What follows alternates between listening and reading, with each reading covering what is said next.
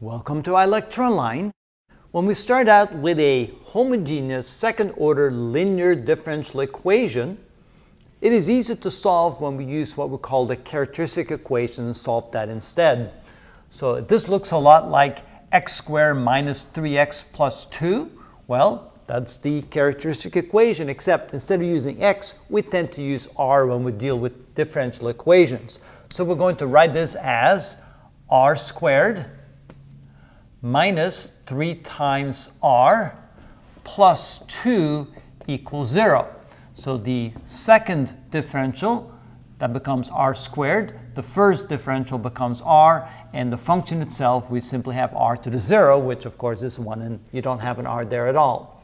Now what we do here is we're going to solve this, what we call characteristic equation. We're going to solve for the roots, just like we solve a second-order equation or a quadratic equation, as we call them.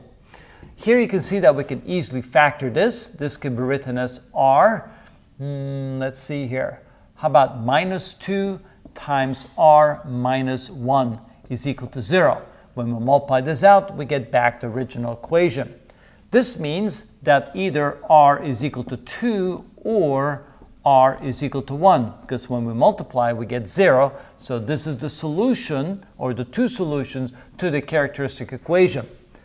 Now, to turn that into the solution set for this differential equation, we know that the general solution is y is equal to c1 e to the r1t, if this is a function of t, and let's assume that it is, plus c2 e to the r2t, where r1 and r2 are the two roots of the characteristic equation. So let's call this r1 and let's call this r2 the two roots of the characteristic equation.